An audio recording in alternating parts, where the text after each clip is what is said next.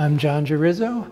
I've been an artist in residence for 2 weeks at the Whitney Museum of Western Art with the help of a Wyoming Arts Council grant. And I've spent the 2 weeks drawing the 5 NC Wyeths that are some of my favorite paintings in the museum. Now, John, tell us about your painting. Yep, well, this is part of the Red Desert series, which is a series of paintings I began back around 1999. The original intent of the images of horses came when a friend of mine, Mark Sprague, was completing a book entitled Where Rivers Change Direction. And Mark asked me if I would consider doing the cover for it. So I spent some time over at the rodeo grounds watching from the crow's nest, and then did a bunch of drawings and took a bunch of photos. And I actually initially did a bunch of watercolors based on those images. And shortly thereafter, and I did the cover of his book based on those images, kind of still horses, a still group of horses. And then shortly thereafter, in Cody, there was a bucking horse sale. And I think it's an annual event, and they run a bunch of horses down the street in Cody. And I happened to find myself on the corner of where the Main Street turns in front of the museum, and I was standing there with one of my heroes in art, Jim Bama, and the horses ran by, and I took a bunch of photos, and those photos ended up lending themselves to a body of work, which I've entitled Red Desert Series, and this is one of them. Part of the inspiration of that also came from a fellow artist friend of mine by the name of Robert Gilmore, who has taught at Gonzaga University for over 40 years now, I believe. He's still painting. And he's an abstract painter, but I had just seen his exhibit, and they were based on the same kind of idea of monochromatic paintings with the background being a different hue in each painting. And so the Red Desert series emerged from a combination of those influences, Mark Sprague's book and Robert Gilmore's paintings, hence Red Desert Rose. Are all of your paintings in this series red? Not at all. What I did throughout the series, and they're all different sizes. I've done some that are major diptychs that are 60 inches high by 120 inches. Some are up to 180 inches by 60 inches. Some are small paintings that are down as small as 9 by 12 inches. And they're all different colors in the background. You know, I build a background color, and then I build the images over the top of that background color. And really, I covered the whole hue, whole spectrum of color. But I must say, I felt that the red had the most potency. Something about the red horses, and especially the reference to the Red Desert, which, by the way, came about because at the time that I was doing the cover of the book, I overheard a story on NPR, and the story on Wyoming Public Radio was of a group of 39 horses that they had found shot in the Red Desert.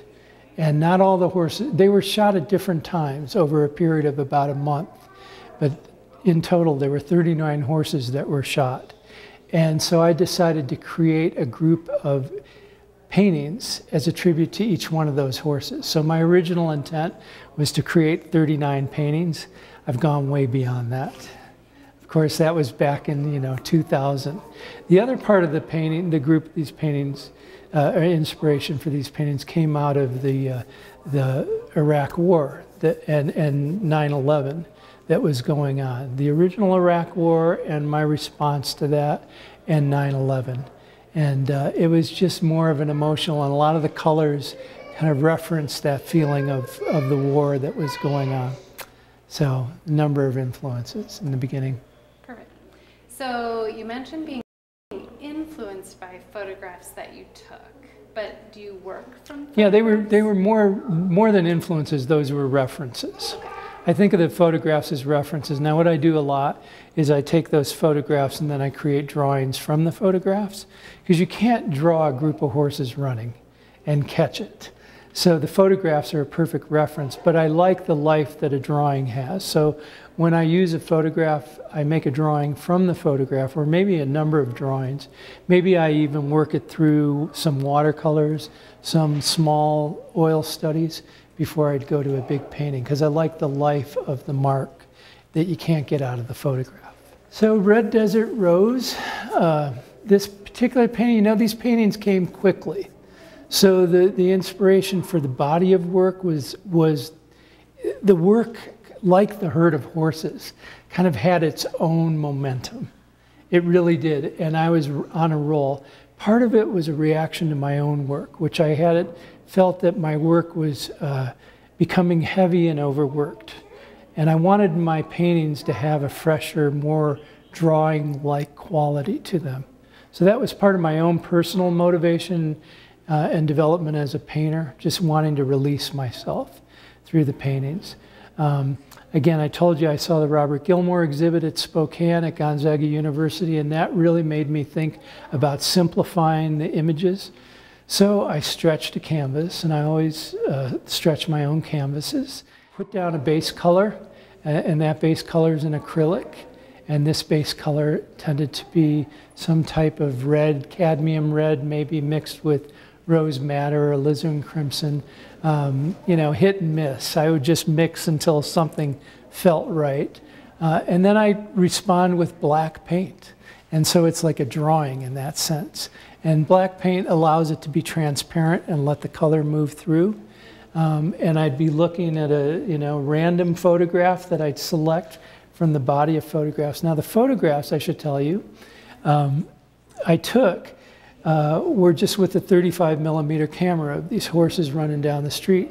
And many of them were blurred because the horses were moving and they couldn't stay in focus. But I had a student of mine who was really good with computers and helped me out.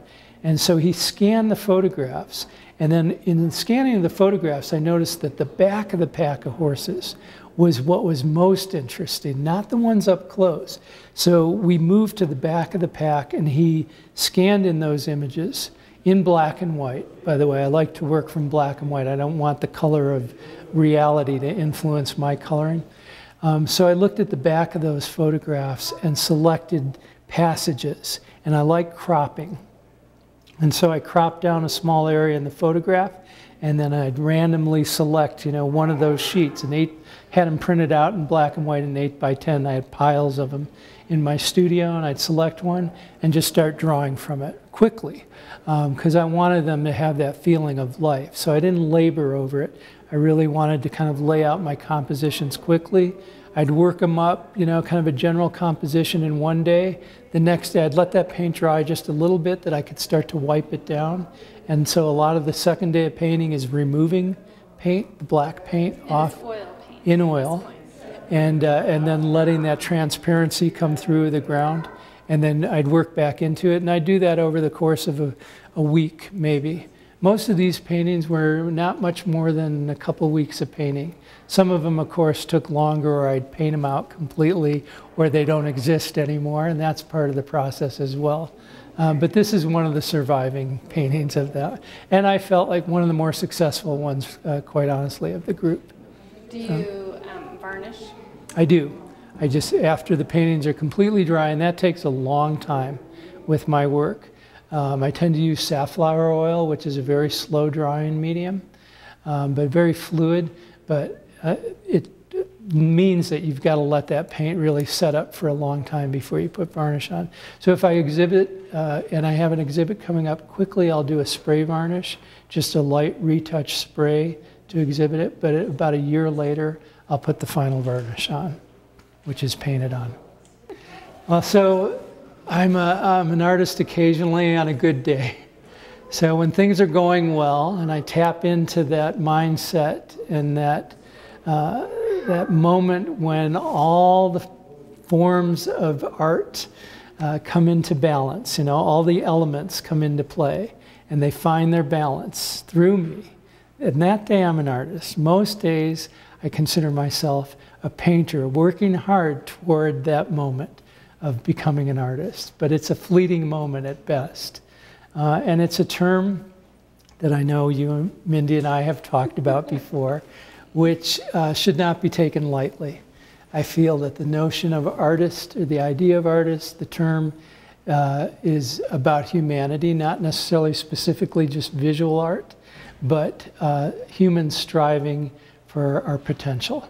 And when we tap into that highest level of our potential, we then are artists. So, yeah, it's a term that I make sure that my students are aware of so that they don't call themselves, make the mistake of calling themselves artists, but consider themselves rather art students. Be ready, practice, be persistent. If someone wants to be a visual artist, it's a long road, it's a lonely road, and it's a road that demands commitment. A commitment to learning, a commitment to excellence, a commitment to understanding the history of those that came before you, and your place now in that history, and moving that history forward, so I don't take it lightly. It demands discipline and daily practice, and a belief in yourself that you have something to say, that you have a story to tell, that you have signposts that you want to leave behind, and that you're willing to see yourself through all the failures. One of my favorite metaphors for art is baseball, because in baseball, if you fail 7 out of 10 times, you're batting 300, and that's a great batting average that allows you to go to the Hall of Fame. But you fail 7 out of 10 times.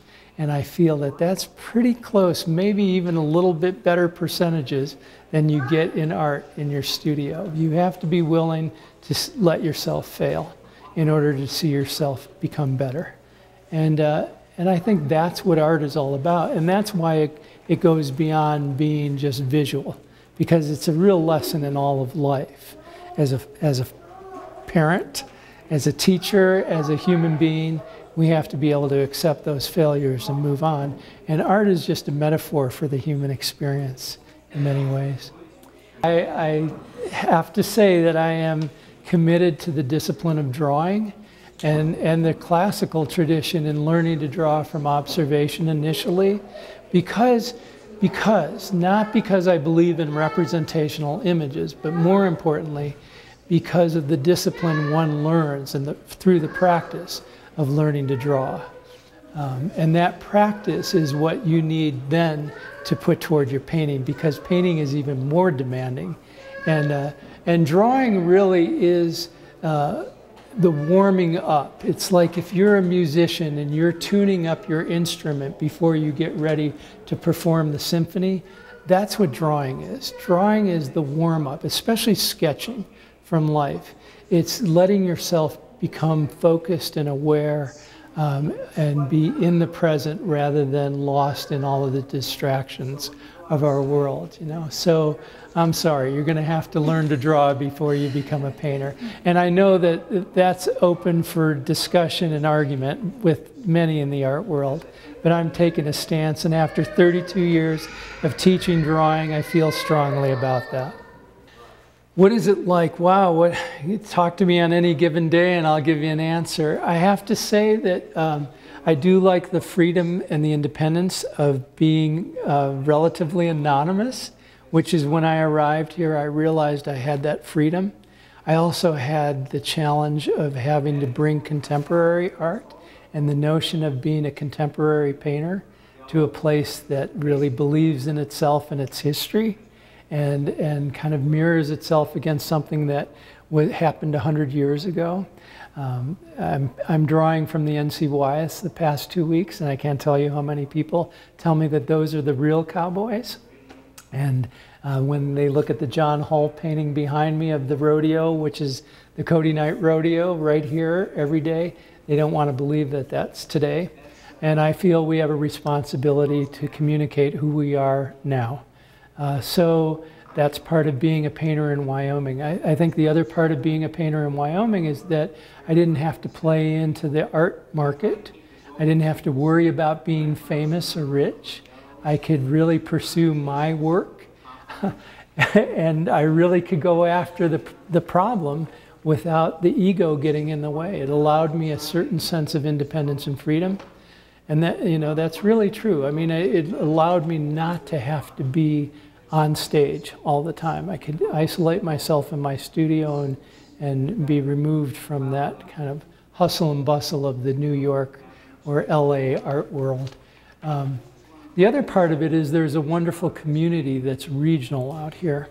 And there's a great diversity of artists working in lots of mediums and lots of directions, lots of different ideas, and we're all friends. We all know each other, and I think that's fairly unique. I think if you get into an urban center and you're an artist of any sort, then you have to live up to everyone else's example, and everyone's kind of looking over each other's shoulders and pushing each other and judging each other, whereas I never felt that way out here. I felt like I have a great camaraderie and a great regional community of artists that I've been part of and have celebrated for 30 years out here. That's the thing about painting is, number one, what I love about visual art is that it's silent. It doesn't attack the viewer. It doesn't assault us like a TV commercial or radio, or our world is so filled with visual assaults, billboards, TV, now it's on our computers everywhere we go. You enter the museum, you look at a painting, if you own a painting, it's your choice. And then you can choose to take from it whatever you want. You can sit with it quietly and pay attention to it, or you can ignore it. And I like that about a painting. And that's what I want the viewer to do. I want the viewer to be engaged if they so choose, and then to take away from it whatever they want. I really don't want to tell anyone what to think. I feel that as a painter, I don't want to be a judge. I want to be an observer, and I want to respond. I want to be somewhat of a scribe to the visual world that surrounds me, and then let the audience be a participant by choice. But not ever have it forced upon them. Well, I love the Whitney. And again, you know, you can reference my talk, but because I loved N.C. Wyeth and Jim Bama, I drove from the Black Hills to just come see their work in this museum. And to this day, I still love that. I love Remington's work, especially the field studies. I learned a lot about Remington when I saw those little field studies. And in fact, I had the honor of working with Peter Hasserick, who was the director here when I first arrived as a teacher at Northwest 32 years ago. And Peter invited me to come over one day when the museum was closed, and he had 2 tables laid out with white tablecloths and white gloves, and 4 Remington paintings laid out on the tables, and asked me to look at them as a painter, and I could take the tacks out, take the canvas out if I wanted to.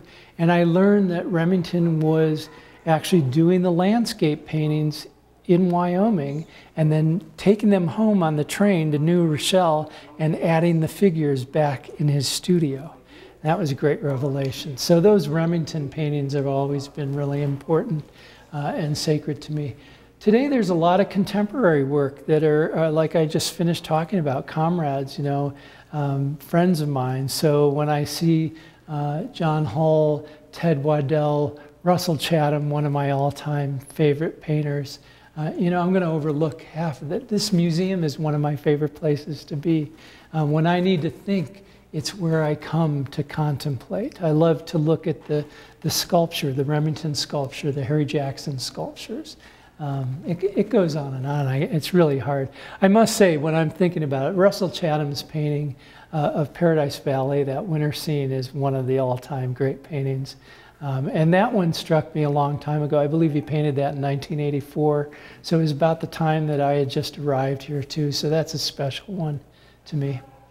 I could go on and on about that. Well, and that's kind of interesting, actually, that sort of monochromatic nature of Russell Chatham. And then I'm, you know, looking at you with the red. Yeah, hadn't thought about that. Background, and I hadn't thought about it either, so it's kind of interesting that you said that. Yeah, kind of. That's an interesting question, Emily.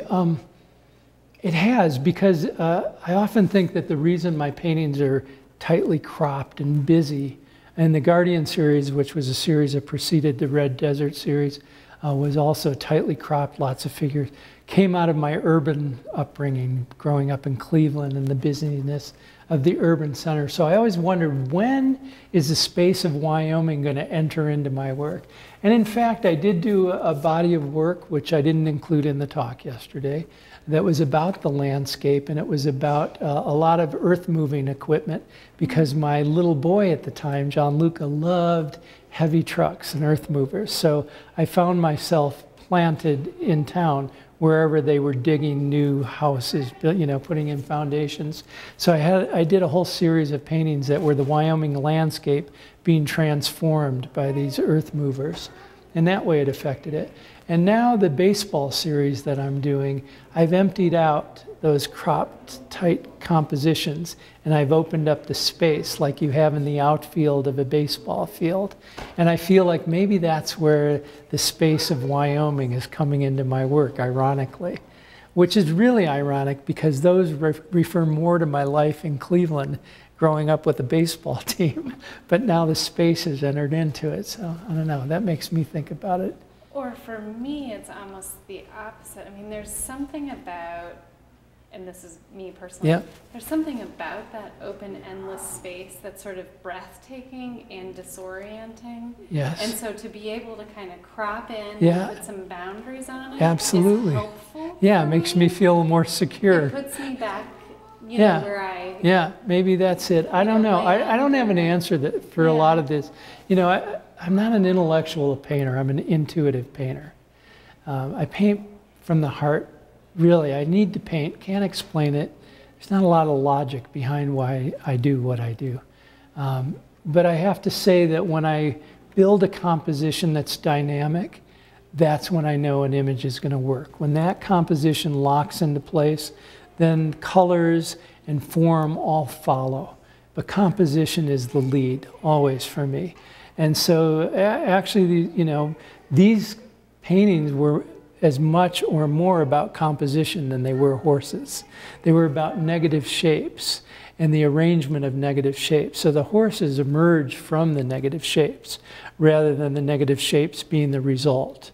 They were more the impetus, how I arranged those negative shapes, how the light broke through the legs was the abstraction that I worked from.